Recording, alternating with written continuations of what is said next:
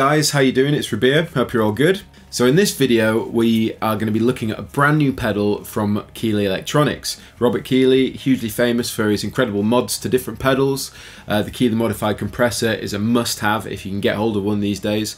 In any case, he's got his own pedal brand and they've brought out some killer products. I did the Luma, I've done the filaments, and also they've done the D&M drive, which is Dan and Mick from that pedal show. It's their own signature kind of pedal collaboration they've done, and it's awesome. Hopefully I'll get to review it at some point soon. Anyway, his latest creation is the Caverns pedal.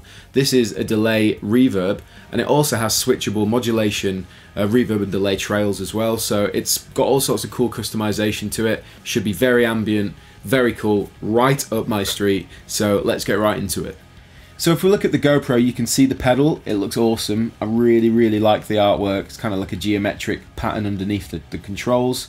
And it's a really clean looking pedal. I think they've done that really well considering what kind of pedal it is. You've got two sides to the pedal, reverb and delay. If we look at the reverb side first, you can see we've got the controls blend, decay, warmth and rate. And then if you look down, you can see there's a little toggle switch which moves between the different types of reverb. So we've got shimmer, spring and modulation. Spring is your standard kind of spring combo, but with added decay time, you could probably get some pretty cool sounds out of it. And then of course modulation is going to throw in some kind of whirring, maybe it's like a flanger effect, phaser effect, that kind of thing. So if we look at the delay side of the pedal, the layout's very similar to reverb. We've got blend, time, which is the speed of the delay. You've got repeats, which is the amount of echo repeats or feedback as it were, and then modulation rate. And as you can see, there's a little line that goes down to the toggle switch, which moves between light modulation, deep modulation, and then of course no modulation at all. And that's that. So I reckon the best way to get the most out of this demo and out of this pedal is for me to show you what it sounds like on each setting, and then I'm going to go ahead and stack them together, get some cool settings going and do a load of playing so you can hear the pedal in action in loads of different contexts. But we're going to start by looking at the reverb side, and I'll move through each one individually. So this is the clean guitar sound.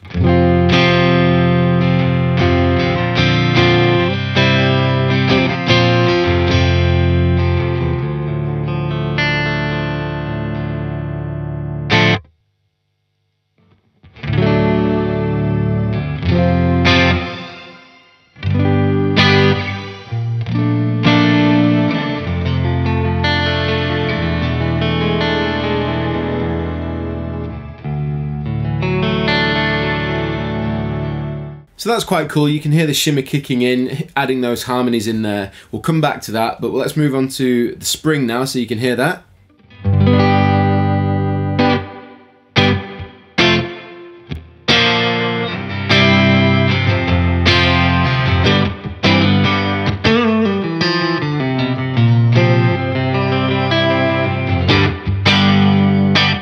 Sounds good. Let's move across to modulation, or modulated as it were.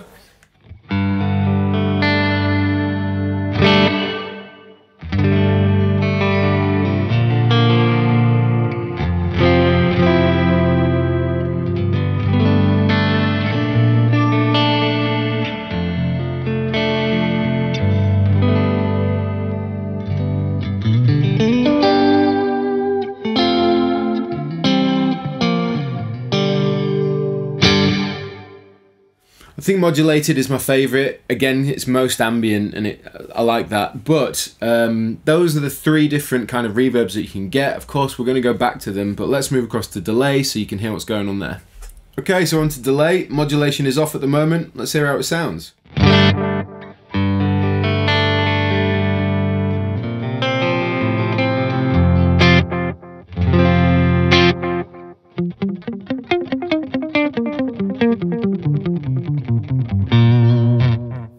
Sounds very analog. I like it. I'm going to slow it down a bit and I'm going to boost the blend so we can hear it a little bit more.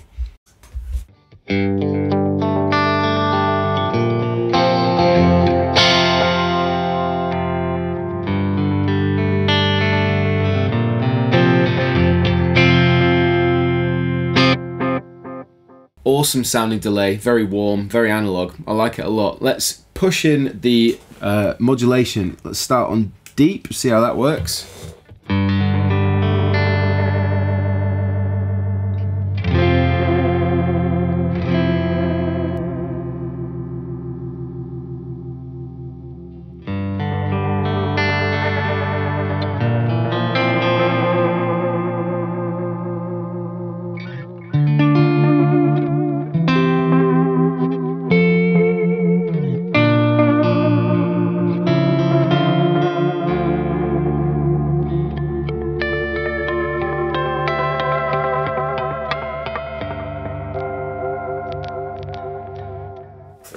Very nice. Let's put it onto light. Quite a heavy modulation, but again, it's on the deep setting, and the rate is very responsive. I think it could go very fast and get some very cool sounds out of it. But this is the light setting, haven't touched anything else.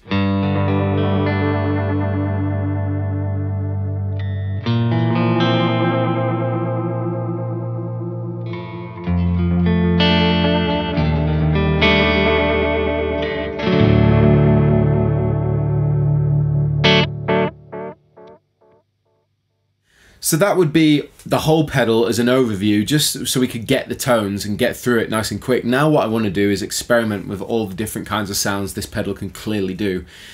So at this point I'm going to do a load of playing, and then at the end we'll talk about it, see what we think.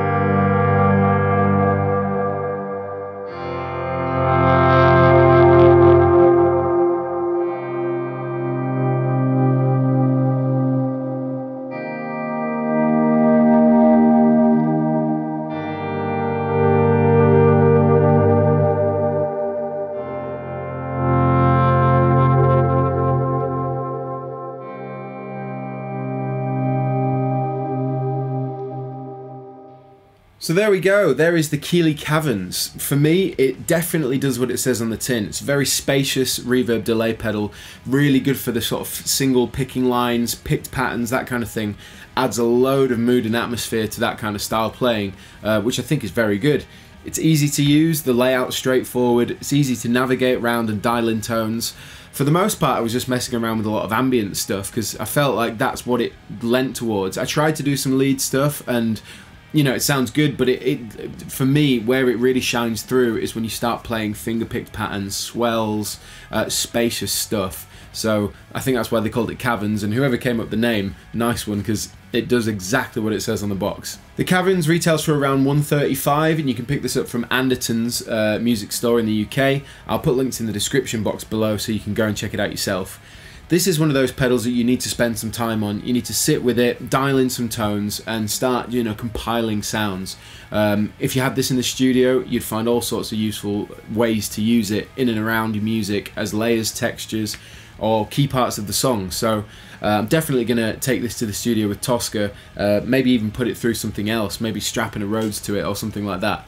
But yeah, definitely one to watch out for, and I think if you're in the market for a spacious, atmospheric and ambient reverb and delay pedal that does it all in the box, then I would recommend checking out the Keeley Caverns. So there you go. I hope you enjoyed this demo. I hope it was useful for you guys, and if you liked it, please comment in the comment section below. Let me know what you think. Like, subscribe and share, and I will see you all very soon.